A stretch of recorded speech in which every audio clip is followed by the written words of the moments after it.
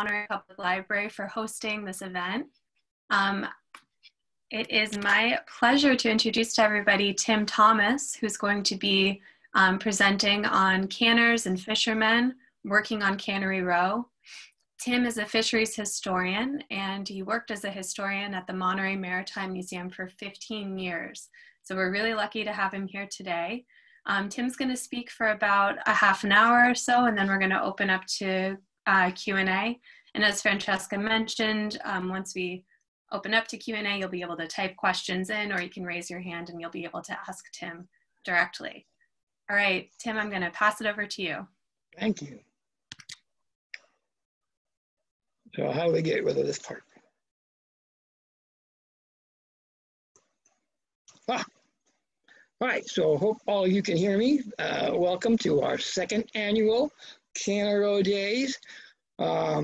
Last year, we were, of course, able to actually meet down there on Cannery Row, and hopefully next year we'll be able to do that again.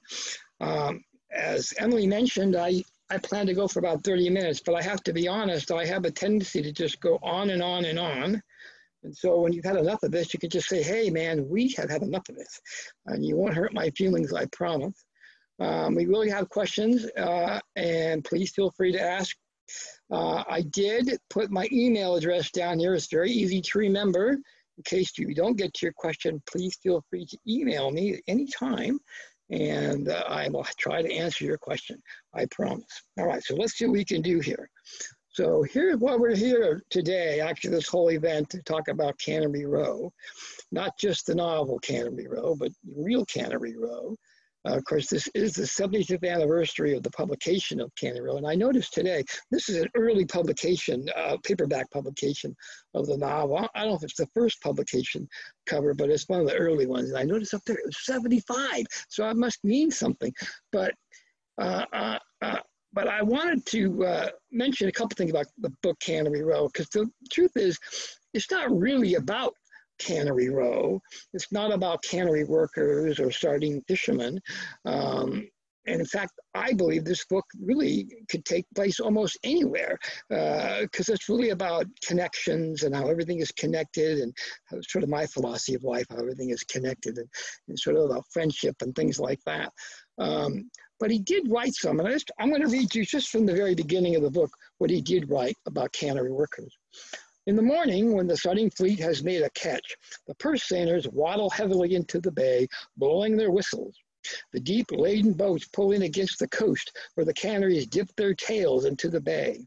The figure is advisedly chosen, for if the canneries dipped their mouths into the bay, the canned sardines, which emerge from the other end, would be, metaphorically at least, even more horrifying. Then cannery whistles scream, and all over the town, men and women scramble into their clothes and come running down to the row to go to work.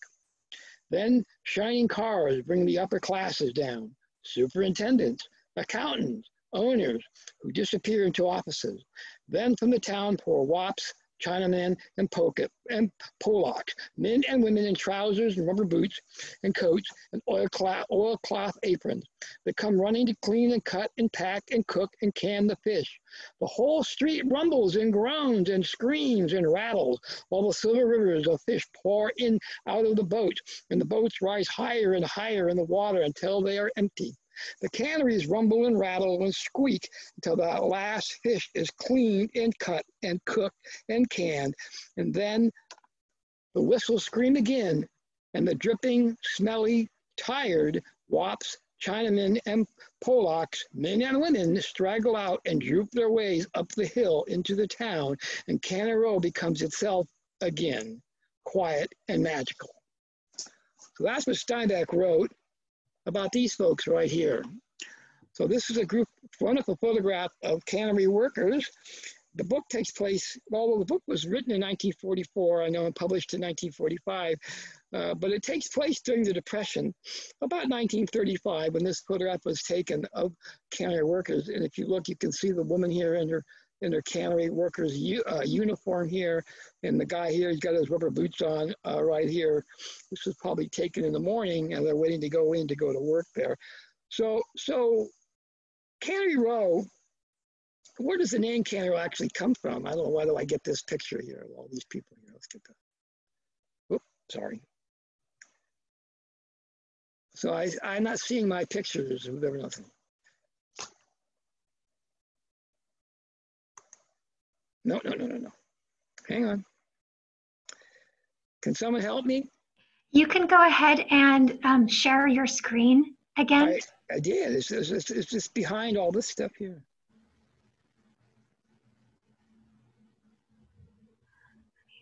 The name Cannery Row, most of you probably already know this, but the name Cannery Row, that street wasn't always Cannery Row. In fact, that street did not officially become Cannery Row until 1958, when the city of Monterey decided we should change the name to Cannery Row as a way to attract tourism down to that part of Monterey.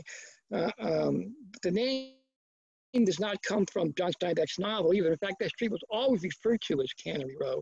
I actually researched this, and the earliest reference that I can find to it being called Cannery Row appears in a local newspaper in 1919, where they referred to the street as Cannery Row.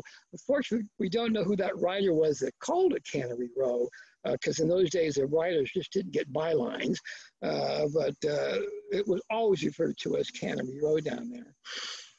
But we have to back it up. So it wasn't, the Cannery Row, of course, was all about sardines, but it doesn't start with sardines. It really starts with salmon. Salmon was king. Salmon was the big fishery in Monterey, California at the turn of the 20th century. And that's what attracted a lot of people to Monterey. It's attracted canners to come to Monterey. And the fact is, it wasn't Italian fishermen who were doing this. It was actually tourists and Japanese fishermen. This is actually a guy named J. Parker Whitney here. And Mr. Whitney was an interesting gentleman. He's a guy that he was a pretty wealthy guy. In fact, he and his two brothers came to California from the Massachusetts area during the California gold rush, and made a lot of money in selling supplies to gold miners. And they also raised a special breed of sheep. By the time Mr. Whitney was about 30, he was actually a millionaire. So he spent the rest of his life just traveling the world, doing the things that he loved, which was hunting and fishing. And he used to come to Monterey quite a bit, staying at the Hotel Del Monte, fishing salmon out in the bay out there. And it was Mr. Whitney who introduced the idea of fishing salmon in that bay with a rod and reel, which you can see here, and fishing salmon in the bay with a trolling line, which line with a lot of hooks on it, which you drag through the bay behind your boat, which is also a really effective way to catch salmon out in the bay out there. And so they began to make large salmon landing into the Monterey Bay, which caught the attention of a guy named Frank Booth, who was in the salmon business up along the Sacramento River. Booth came down to Monterey before the turn of the 20th century and said, oh man, this is great. And they tried to get contracts from the then arriving Japanese fishermen. Japanese fishermen began arriving in the 1890s to fish for abalone and to fish for salmon. And they actually ruled that bay in terms of fishing. In fact, to give you an idea of how large that industry was for the Japanese in 1909, at the end of that 1909 salmon season, which lasted about 3 months, the Monterey Daily Cypress, which was a local newspaper at that time, reported at the end of that 1909 salmon season, there were 185 salmon boats working in Monterey Bay. 145 of them were Japanese owned.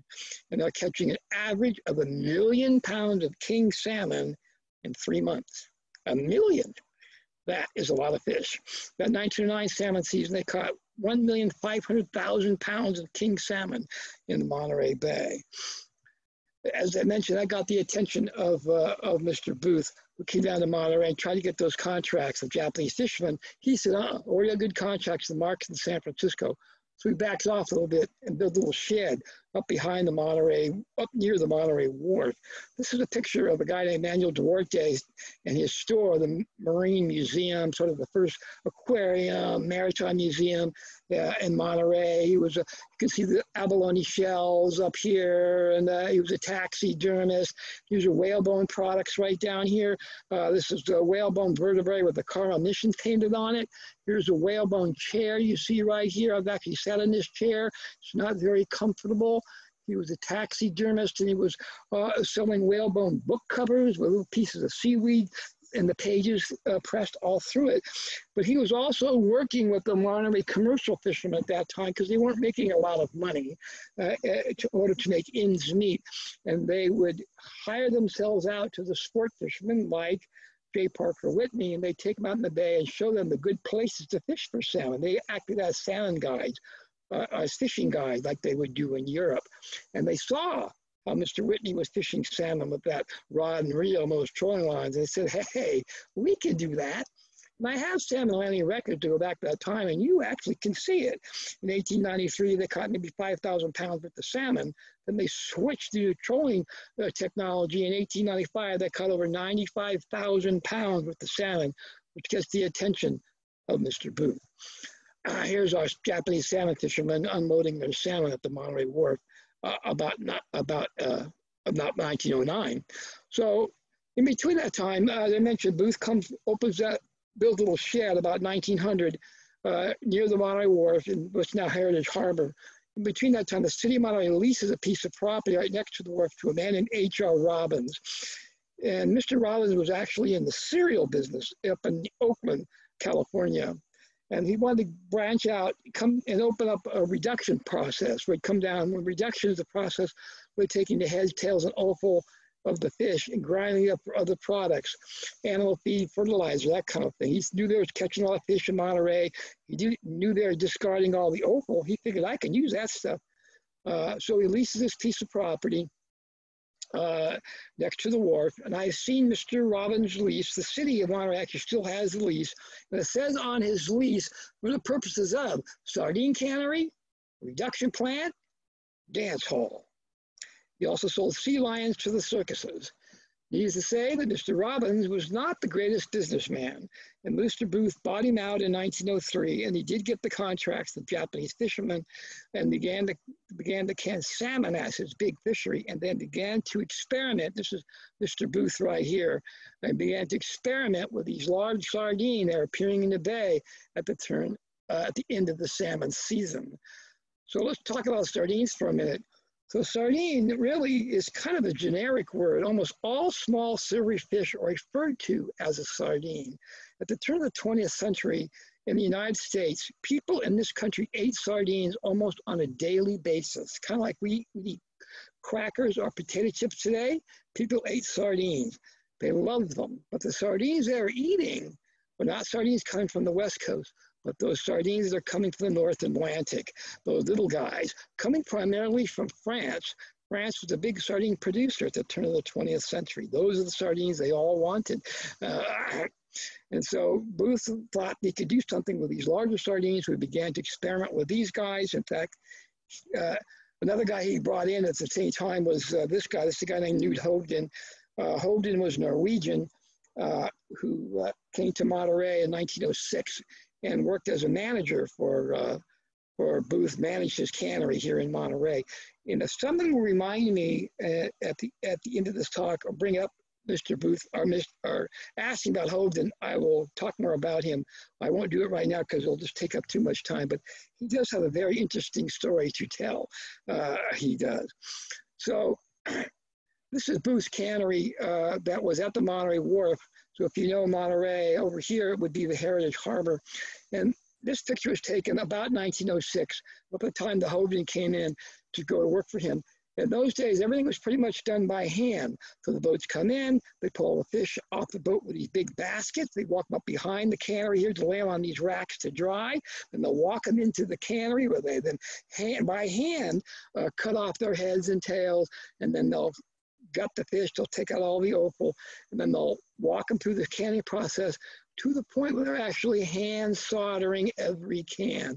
It was a very, very slow process. So Hovden actually introduced a lot of new technology. He introduced this idea of new commercial dryers and sealing machines and really speed up the process. One of the things he tried that didn't work out quite so well, but one of my very favorite things is he had this idea of putting floating pins right in the middle of the Monterey Harbor. So the idea being the fishermen would come up to these floating pins, drop their catch in there, then the fish would stay alive in these floating pens. So when they needed fresh fish, they just go get them so they could can them. Well, could you imagine all those seals and sea lions and pelicans? That only lasted about a season. All right, so here is the racks of drying sardines. This is also a Booth sardine cannery. This is very early, 1906 or 1907. You see it right there. And then this is probably the earliest label for Monterey sardines. This is from 1903 from the Booth Sardine Cannery. And you can see, of course, the mission right here. And then I love the palm trees that you see right here. But this is a very, very early label process for those sardines. But he was making his money, as I mentioned, really in the salmon business. And he was making his money in the fresh fish business. But the fresh fish they were bringing in were rockfish mainly. That market wasn't here in Monterey. That market was in San Francisco. Believe it or not, people in Monterey at that time really didn't eat a lot of fresh fish. I mean, they ate some, but they didn't eat a lot of it. It was Chinese fishermen who would establish themselves here in the 1850s who were selling fresh fish to the local citizens in Monterey and early on, and then fish markets. There was a couple of the Duarte family had a fish market, but the real money for big fish, fresh fish at that time really was in the big markets in San Francisco. But it was difficult before 1874 to get fresh fish to the markets because the railroad hadn't arrived in Monterey yet. So the Monterey sardine was never a popular fish to eat. People just thought it was too oily. The money never was ever in the canned product. This is the first ad for Monterey sardines. It appears in a Sears and Roebuck catalog here in 1905. You can see down here, souse, those are pickling slices, broiled, mackerel. So they're selling these fish as Monterey mackerel. But even in 1905, the federal government said, you can't call those mackerel because they're not mackerel. Those are sardine. So they marketed these fish initially to the African-American communities as salmon sardines, and they marketed them to the Jewish communities as herring sardines. They tried a variety of different things to sell these fish. They used to produce these beautiful recipe books like this one right here. And you go down to the cannery and they would give you one, or they would mail you one, or in those days, you bought canned products. You usually bought them by the case. They put one in the case. Has all these wonderful recipes for sardine sandwiches and sardine rarebit. And my favorite is actually a sardine balls, which actually was just sort of crushed up sardine that were rolled and cooked in cracker crumbs. And my favorite, though, was a sardine jello salad that was made with lime jello, chili sauce, and Monterey sardines, which I've actually tried a few times. It's actually not that bad. This is another recipe book cover. I love this one, sort of die cut. Looks like a can of sardines back there. And here's an ad from the Booth sardines trying to sell us to the Jewish community for your Lenten menus. Is, of course, the Monterey sardine right there. So another player in this story is this guy right here. This is a guy named Otto Sabaru Noda. The guy behind him here is Janosuke Kadani. Kadani came to Monterey to work in the abalone industry. Really, the two of these men really established the abalone industry in Monterey. But Noda came to Monterey in the mid-1890s, got a job working for the land arm of the Southern Pacific Railroad, the Pacific Improvement Company. Noda-san got a job working kind of as a lumberjack. And he was up in a tree near the Monterey Wharf one day and looked down into the harbor and just saw all this abalone down there. In fact, so much abalone, he literally described it in a letter as being a carpet of abalone, and nobody's doing anything with it. And the reason nobody's doing anything with it because nobody knew what the heck you're supposed to do with it. Noda-san knew what to do with it. So he writes a letter back to the government of Japan and said, hey, all this abalone here, nobody wants it. The government of Japan sends Janosuke Kadani, who comes over and develops an abalone fishery here.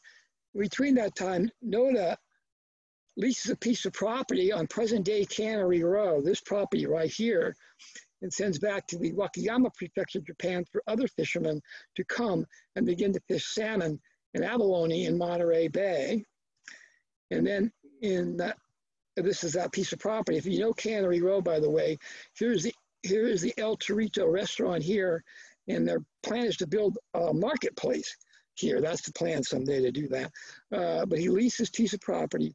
And in 1902, he worked with a guy named Harry Malpas. Harry Malpas was an American who was in the canning business. But Harry Malpas was the manager of the Point Lobos Canning Company.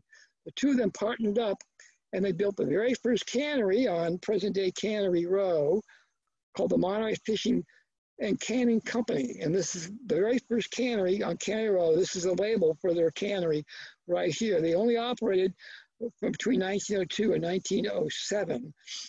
So for 6 years they operated. This is, but I love this, a true sardine, which I think was a marketing ploy to sell that larger sardine. But the very first cannery on what we now call Cannery Row actually was mostly Japanese owned at that time. But a number of these Japanese workers, so one of the things that Steinbeck, when he talked about those workers, which I like, is that those canneries were I like to say, were a multicultural stew. If you had a warm body, you could go to work in these canneries. Everybody worked in them if you needed a job. There were, of course, there were a lot of Spanish speakers. There were Chinese workers. There were Japanese workers. There were African American workers in these canneries. There were a number of different people that worked in these canneries. They all had different kinds of jobs. There was a hierarchy in these canneries. Early on, when things were done by hand, the Asian workers, for the most part, had the higher end jobs. They were the fish cutters. It took a certain skill to cut the heads and tails off those fish. They actually usually made more money than the other workers in the canneries. There was, you should know, no union in these canneries until 1938. And so there was no real pay consistency within these canneries. But there were a lot of Japanese workers in the canneries at the turn of the 20th century. I bring this up because, as I'm sure most of you are aware, at the turn of the 20th century, there was an anti-Japanese sentiment in the United States, coming primarily from Caucasian workers, white workers, who were convinced that the Japanese were coming to take their job, which really wasn't the case. But in 1905, Mr. Booth, thinking he was going to be politically correct, so said to the local newspaper, "I'm not going to hire any more Japanese," which really was an easy call for him because he didn't really mean it. He was still going to buy salmon for them, and he was also going to hire them to continue to work in his canneries. But it was that instant he sent for these Sicilian fishermen who already worked for him up along the Sacramento River, fishing salmon, to come down here to Monterey to begin fishing sardine here as a small secondary fishery in the fall and winter months. Salmon was king. Salmon was a big fishery in Monterey, as I brought up, but this was to fill in those months. This wonderful photograph of a proud Sicilian fisherman and his 3 daughters on his brand new Lampara boat. Lampara refers to the type of netting that they used. And so when these Sicilian fishermen first came to Monterey, these guys weren't schooling fish fishermen at that time. They weren't really sure how to do it, but they remembered when they lived in Sicily, you'd sail across the bay into Tangiers, where these African fishermen did use schooling fish, and they used a type of net, a special type of net for that. So somebody here in Monterey writes a letter back to Sicily, said, "Go and get us that net," which they did. And they sent it to Monterey, and they built it on the porch of the Monterey Custom House. They called it a lampara, which means lightning in Sicilian, and began to fish sardine in Monterey Bay. This wonderful photograph of early Sicilian fishermen fishing sardine in the middle of Monterey Bay harbor right here. These are all Sicilian fishermen here. You see the net right here, a net full of fish. This guy right here, his name is Pietro Ferrante. He's responsible for all these Sicilian fishermen coming here to Monterey. And how this net operates, it's got lead weights on the bottom. It's got glass floats on the top here. So a good captain like Pietro Ferrante knows that if you take care of your crew will take care of you. So this is what he would use to float those nets. He'd use these glass bottles. If you can see, this glass bottle actually has a rounded bottom on it. In those days, if you stood upright, the carbonation in the bottle would pop the cork. But if it's on its side, it wouldn't have that problem. So he'd use these bottles, fill these bottles with beer, use them to float his nets in the cold water of the Monterey Bay. They're done fishing, they pull up the floats, everybody had cold beer. Pretty smart. Here's a wonderful photograph. This is fishermen, mostly Japanese fishermen actually, drying their nets and repairing their nets. This is right along the Monterey waterfront. This is actually today where the Monterey Small Crafts Harbor is. This is the wharf where wharf number 2 is today. Then it was the Southern Pacific Railroad wharf, also known as the Japanese wharf, because Japanese fishermen used to work off that wharf. And this wooden boardwalk you see right here was part of the Hotel Del Monte. And the Hotel Del Monte, when they built the hotel, built this beautiful wooden boardwalk that wrapped itself all the way on the Monterey waterfront from the hotel right to the Monterey Wharf, where they had all kinds of wonderful glass bottom boat rides and different kinds of things for their guests at the hotel. So this is a wonderful photograph of the Monterey exhibit at the 1915 Panama Pacific International Exposition World's Fair held in San Francisco. It was a World's Fair to honor the opening of the Panama Canal. It opened a couple of years before. And at that time, World's Fairs were very special things. And every state was represented and all kinds of new products were introduced at this World's Fair. And California had the largest of the state buildings. Monterey County, every county is represented, and Monterey County had the largest of the exhibits in California State Building. This is Monterey County, part of it.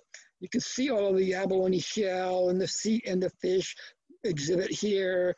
And I love the abalone diver. This is from the Point Lobos Canning Company exhibit you see right here. But also, what was introduced at that World's Fair? Monterey sardines. This is a business card from the Booth Sardine Company that I actually found on eBay many years ago. And I saw the card on eBay. And eBay, by the way, was the museum curator's best friend. At least it was in those days. We found things that you thought you would never see. And I saw this card and I said, gee, look, a Booth Sardine card. But it had writing on it. You couldn't really read it from my computer at that time.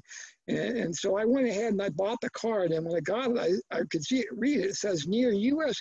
Fisheries Food Products Building Exposition. So this is from the 1915 Panama Pacific, where they introduced Monterey sardines to the world. But the truth is, the Monterey sardine wasn't all that popular. And as I mentioned, all the money was going, all the money was in salmon.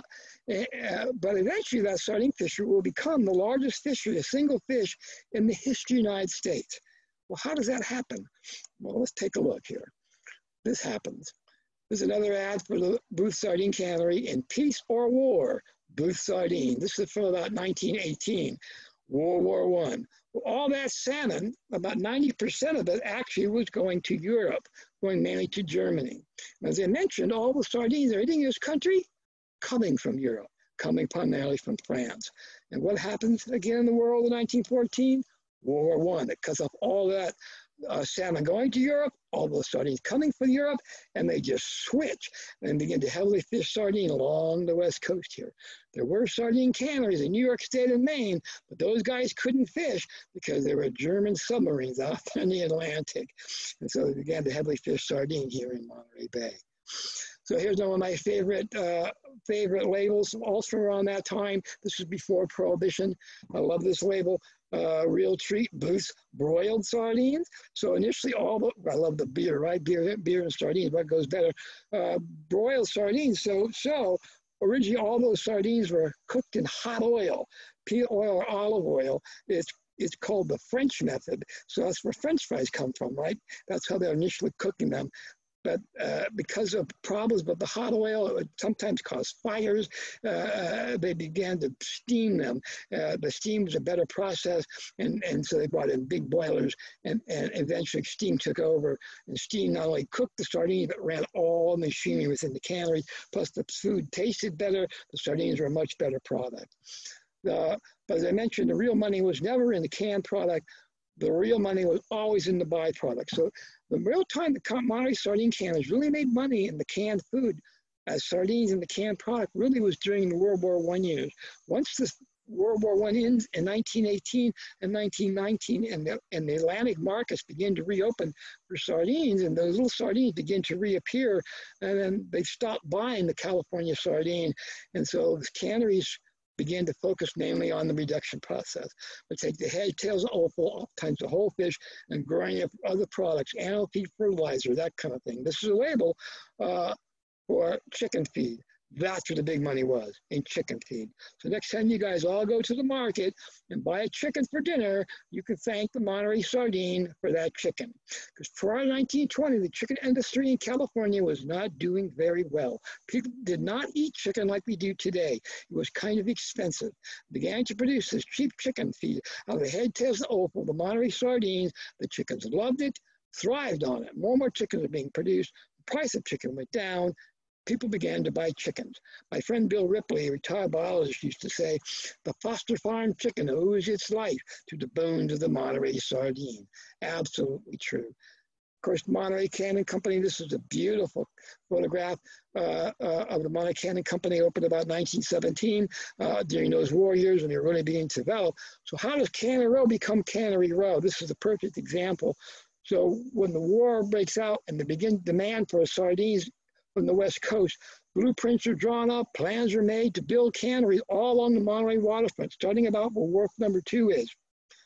Well, the folks at the Hotel Del Monte, who had a lot of political power here in Monterey, were very, very unhappy with this idea. They were convinced if you got sardine canners along the waterfront, then the tourists wouldn't come to Monterey. So they actually passed these petitions around to try to stop this fishery, but even developing here in Monterey. But the city of Monterey said, wait a minute. There's money to be made here. Said, all right, all you sardine canners can go way down there at the end of Ocean View Avenue where nobody goes. And Mr. Booth could stay where he was because Canner's already there. And that's how Cannery Row becomes Cannery Row. But notice how they built this. So this is what they call Mason style architecture. So it just wasn't a straight industrial style building. They actually thought about how it would blend in to the community, how it would blend into the peninsula, and built this beautiful little building that you see right here. Of course, this building burned down 2 or 3 times actually over the years. Anybody down on Cannery Row, and you see that the warehouse from Monterey Canning Company, the beautiful red corrugated building that's there, that's the warehouse from Monterey Canning Company. There, this belonged to A.M. Allen, by the way. A.M. Allen owned Point Lobos at the time. Point Lobos exists today because of A.M. Allen. He's the guy that preserved it.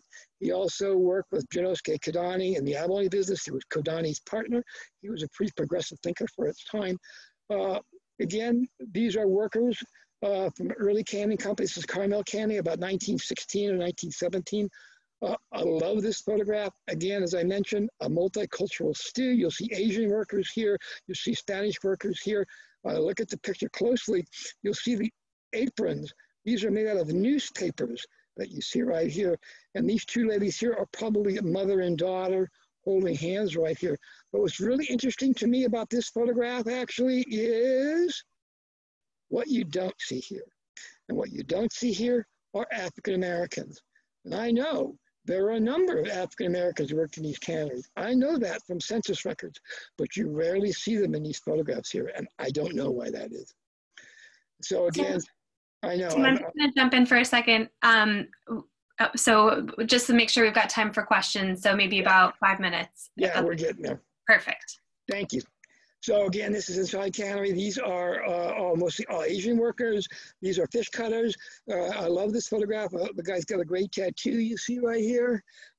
These are all fish cutters. Again, that took a certain skill to do that.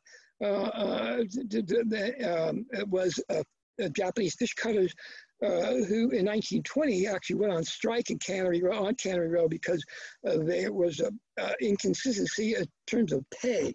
And so they wanted to know why their best friend, Hyoto, down the street at San Xavier Cannery was making more money than he was making over there at Holden's Cannery. And the cannery said, that's just too bad. And so they actually went on strike and literally shut the street down for a week. And so the can owners tried all kinds of different things to get workers to come in and replace these fish cutters. They put ads in the paper and they thought, well, housewives, they cut fish at home, they can do it. Well, that didn't work out too well. And so they actually ended up going to the Japanese fishermen. The can owners did, and they said, unless you guys stop this strike, we're not going to buy any fish from you. And so they actually the fishermen went to those cannery workers and said, you guys got to stop this or none of us are going to eat. And so they did.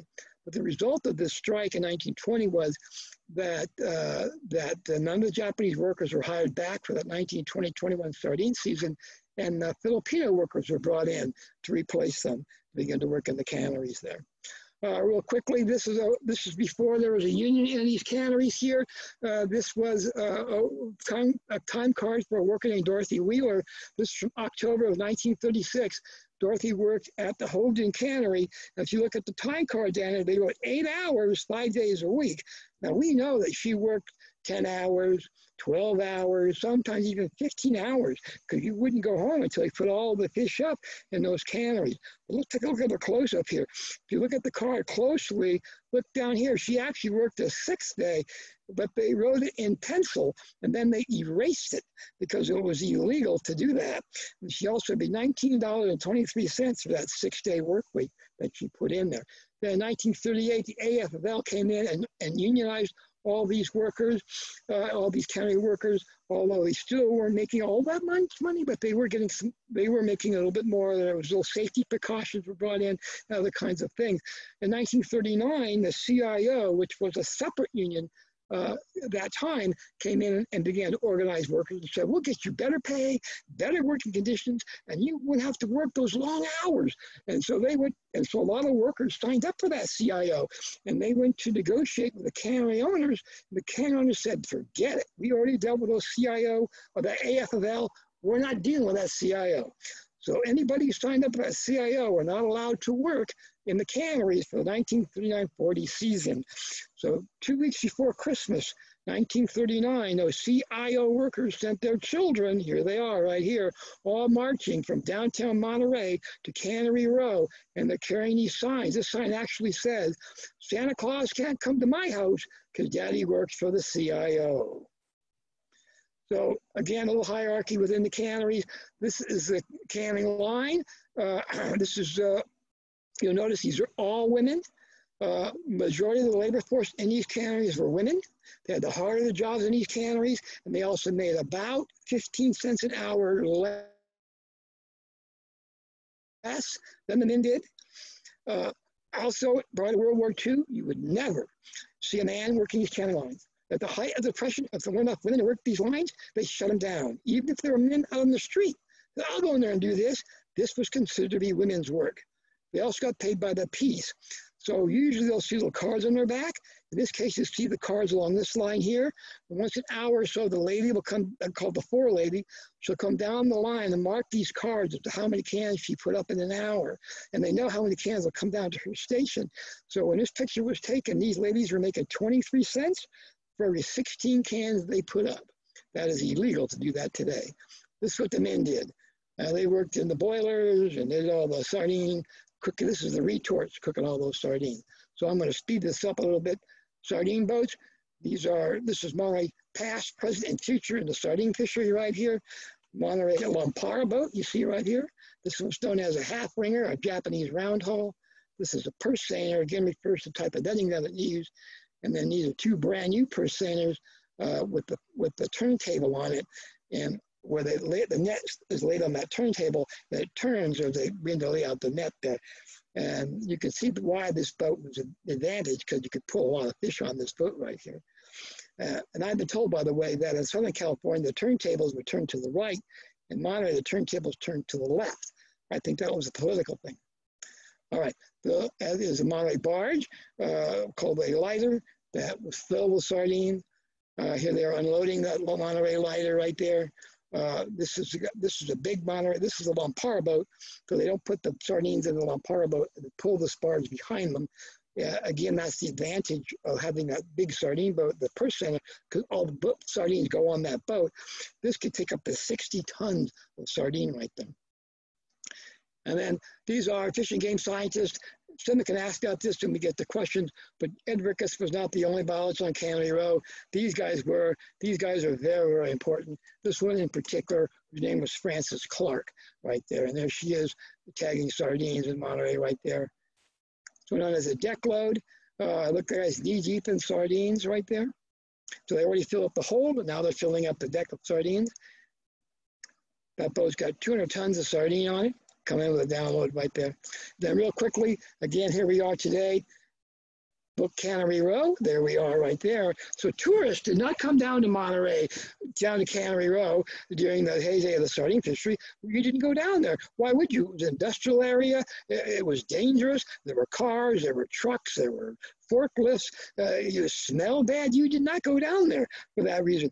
Until after 1945 when this book came out. And then people started to come down to Cannery Row. Here's a photograph that I found. This was taken by some tourists, taken after 1945, and you can see a Wing Chong's market you see right there, and then you can see the boilers on the side right here, and then Wing Chong really made his money actually in the squid business. And I know I'm running out of time, so I won't go into this now, but next time I will. You can ask me about it. And then, because that's really where the money was for Wing Chong, was in the squid business. That's all dried squid there. That's called Squid Mountain. And then here's another photograph of that same photographer from 1945. Of course, Ed Ricketts' lab right there. And so he read the book. He's down on Cannery Row taking these pictures. Ed was home that day. I wonder if he locked up on the door. There's his car in the garage right there. And there was construction going on because the Yi family, Wang Yi, who was the model for Li Chong in the book Cannery Row, his family were building a reduction plant right there next door at that time. All right, so I think I bored you guys enough. So thank you very much. All right, so I'll ask questions and I'll try to answer them. Tim, thank you. That was fantastic. Yeah, I see it through at the end there, sorry. I knew I had too much. No, that was great. The pictures are so great. So we can take questions either via the chat, or folks can raise their hands either virtually, as Francesca showed you at the beginning, or you can raise your real hands and I will see you here. Okay, Charlene, I see your hand up there. So if you want to go ahead and unmute yourself, you can ask Tim your question. I'm interested in the design of the used today, wondering how many of them are near duplications of what we had in yesteryear, or are they more modernized? I'm sorry, I didn't get your question. Oh, I'm asking about the sardine can labels. Are they the same as they were in the yesteryear, or have they been modernized? I'm not a sardines eater, so I don't know. Right, well, they have been modernized for sure. There was a company in San Francisco called the Schmidt Company, and they had artists who did all those labels. They were actually from cans all over California, and they really good artists actually did that kind of work. And but you go to the Safeway today and look at labels, and they still sort of take on that same kind of look to them, but a little bit differently, yeah.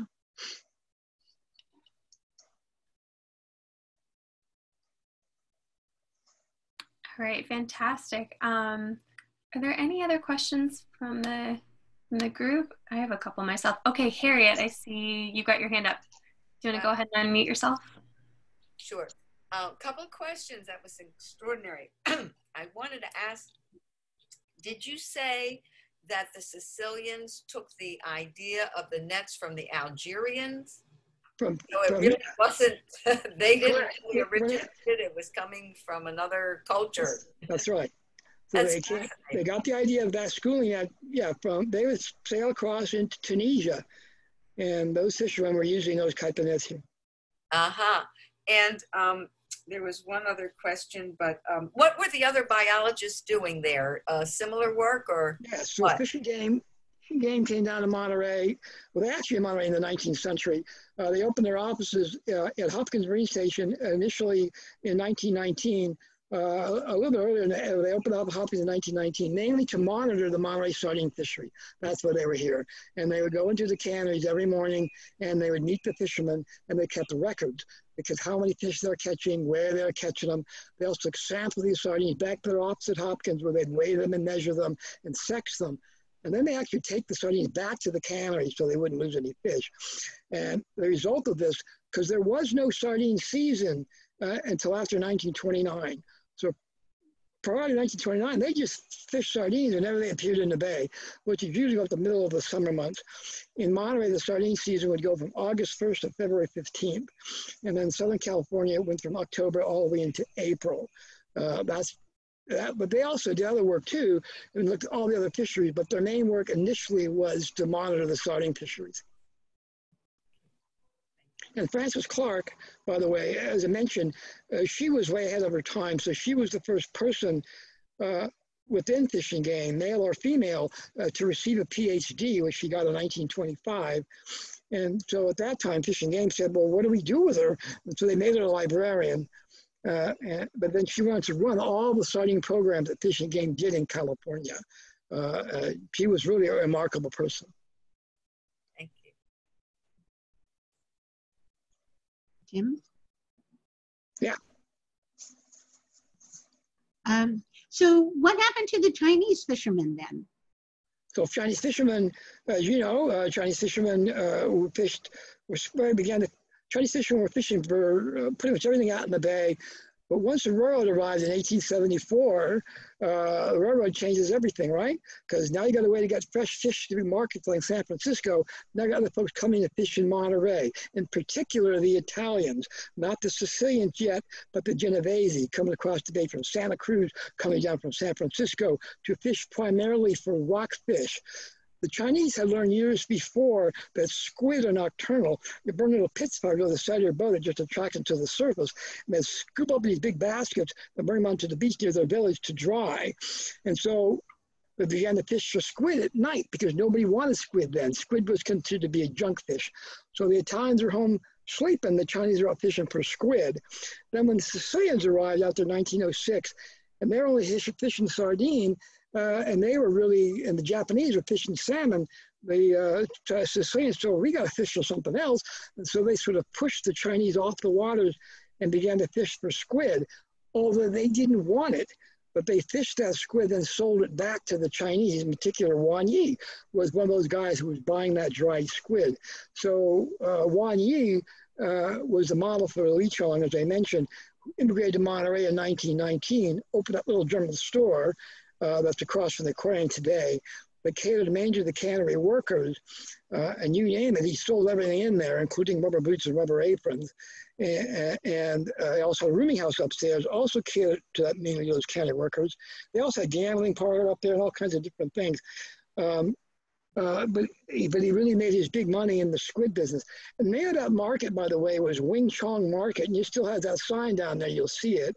It's not the original sign, but I've been told by a number of different people, I've heard different versions of what that means in Cantonese, but roughly it means beautiful, prosperous, is what it means when it translates Wing Chong. And the name of his squid business was Wing Chong, and he was drying all the squid, and they were shipping it to China, to Asia, to Japan, and to Hong Kong. And to give you an idea of how well he was doing in that dried squid business, in 1930, during the Depression, he was making well over $30,000 a year in the dried squid business. So it was definitely beautiful, prosperous for Mr. Yi. Thank you. That's so interesting. There were questions in the chat too. Where exactly was squid located? So where was that photo taken? The squid drying grounds? Yeah. Yeah, so if you know Monterey, those are taken out on Salinas Highway across the Monterey Airport, those fields that are still empty that we call Tarpey Flat. There are 3 large Chinese squid drying grounds out there at one time, and Wan Yi had the largest of those squid drying grounds. So at the turn of the 20th century, the city of Monterey banned the drying of squid within the city limits. And that was partly a racial thing, but it's also partly, have you ever smelled dried squid?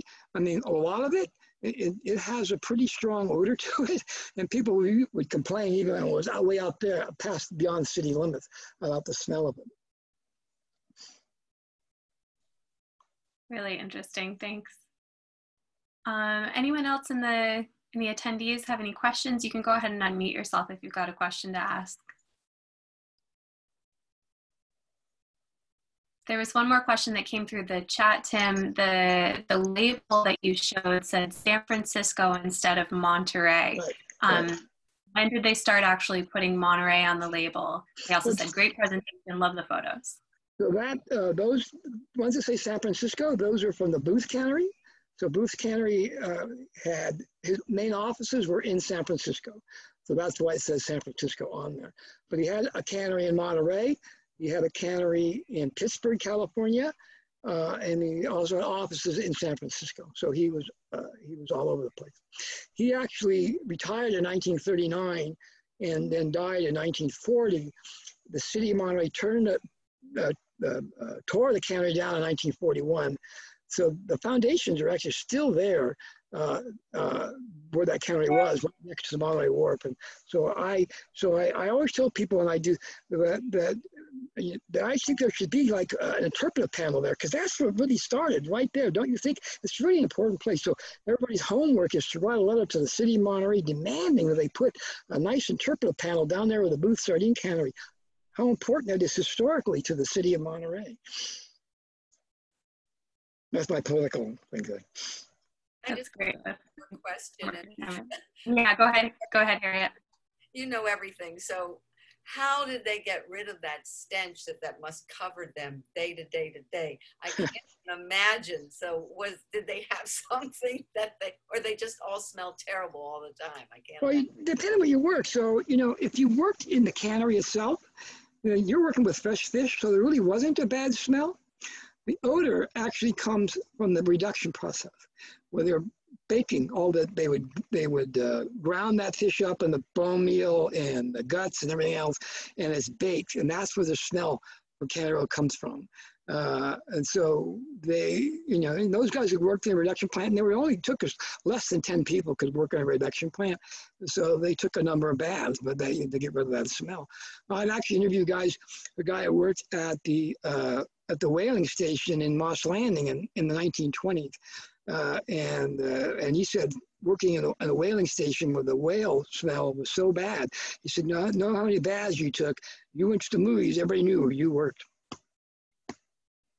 And Ricketts, by the way, used to go to that whaling station in Moss Landing when he first came to Monterey to collect barnacles that would grow on the gray whale, and he would come home. And at that time he was married and lived in Pacific Grove, and he would smell so bad that his wife made him take off his clothes and bury him in the backyard. Another question just came in the chat box. So what were they doing with the material that came from the reduction plant? Did they sell it? To whom were they selling those materials? Well, again, all that reduction stuff was going into animal feed, fertilizer, and chicken feed. That was where the big money was. That was the market for it. And the Fish and Game tried to control that, but it was really difficult to control. And I won't go into the whole history of that. It will be here till tomorrow. But it's a very interesting history. Go ahead, Jerry.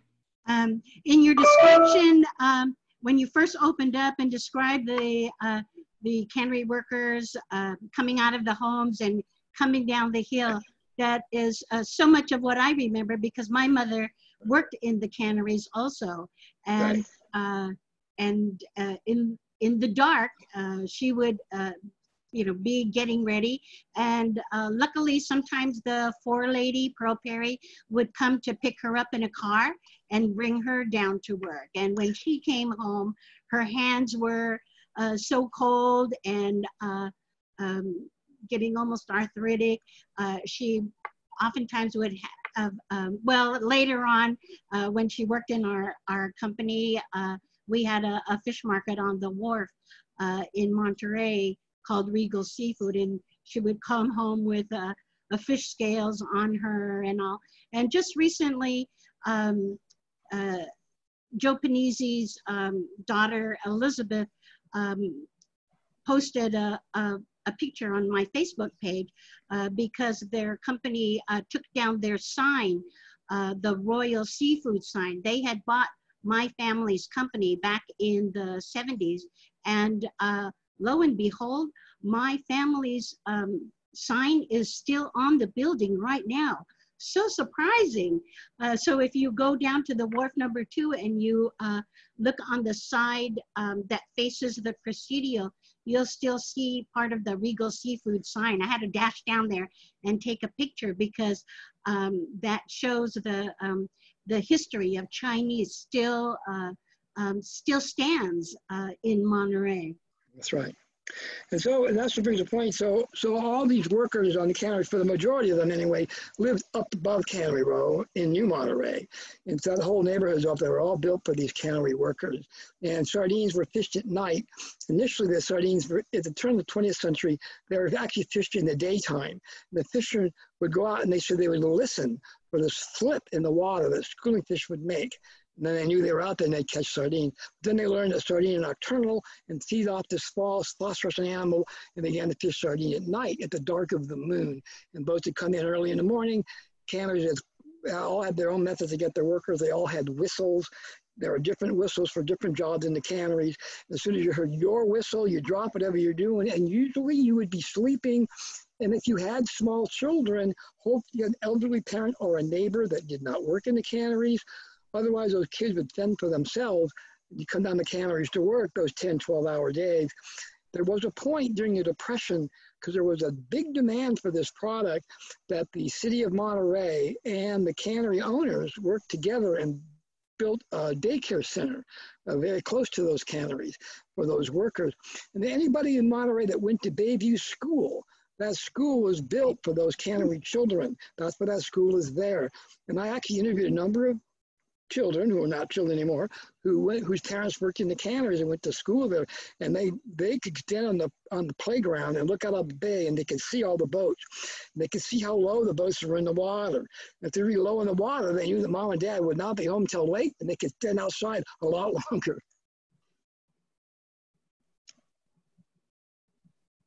Thanks, Tim. Another question came in the chat. You had kind of alluded to an interesting history of Mr. Hoofden. Can you elaborate on that at all? Hovden, yeah. Sure. So Knut Hovden was an interesting guy. So he was Norwegian, and he was not an ichthyologist. A lot of people think he was a scientist. He was not. He did go to a fisheries school where he learned how to work in a cannery in Norway. And out of that school, he did go to work for a cannery in Norway that was smoking herrings. And he was in charge of the room that smoked all the herrings. And to smoke herrings, you have to have a little fire to create the smoke. Well, one night after a day's work, there was a fire in that cannery that burned that cannery down. And then there was a lot of wind, unfortunately, that night in that town that then pushed the fire into the town, that burned the entire town down. About 800 houses all burned down. Now, the fire department determined that the fire started at Hovden Station. So within 2 weeks, he was on a ship to the United States. Ended up initially in Chicago, where there's a Booth Cannery, Booth Fisheries in Chicago. I believe they're still there today, and they distribute fresh fish to markets within the Midwest. They told him that their nephew, Booth, who was in California, go to California. So he came to California, and Booth hired him to manage his Monterey cannery in 1906. He just opened that cannery, and he came down to Monterey. And he managed that cannery until 1916, when World War I started, and he saw the demand for sardines. He knew there was money to be made here, and so he breaks away from Booth. And also because he was really interested in getting more and more into the reduction business. And Booth was really leery of the whole reduction thing, because he was concerned it was too easy and would deplete the fishery too quickly. Although he eventually got into it. But Hovden was really leery, or Booth was really leery of it. Hovden would gung-ho, and he goes down into the Cannery Row, leases that piece of property, actually buys that property, borrows some money from a guy named T.A. Work, who's a local businessman and banker, and builds his cannery right there. Now, he was an interesting man, as I mentioned, and he did very well in that business. He had canneries in San Diego, he had canneries in Mexico, but the fishery begins to collapse in the early 1950s, and it collapses for a lot of different reasons that I will not go into again today. And overfishing plays a small role in this, actually. He owes a lot of money, in particular, owes a lot of money to the IRS. So he decides to sell the business, but he wants to retain ownership of the property. So he finds a couple of guys willing to buy the business. He wants $100,000, and he wants it in cash money, because if they write him a check, he takes that check to the bank reports that to the IRS. So the new owners go to the bank, withdraw the $100,000, hand it over to Mr. Hovden.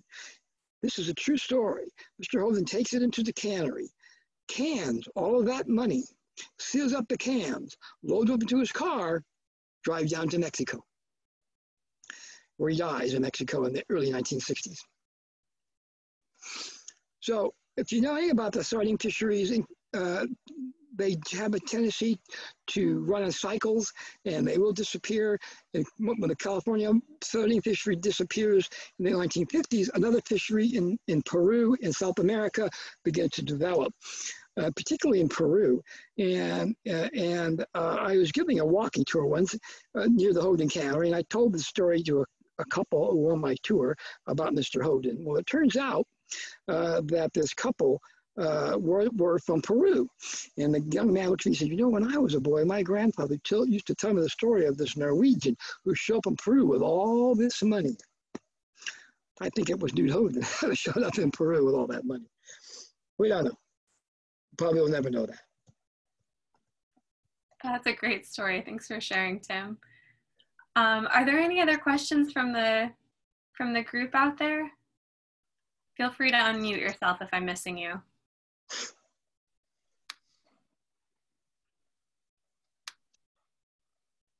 All right. Well, Tim, I just wanted to thank you again. You truly have a wealth of information, and it's just been wonderful to hear these stories and see the pictures. I see people applauding. There have been a lot of positive comments coming through the chat box. So thanks so much for sharing this. And it really provides a nice context for the history of the book too. So just fantastic.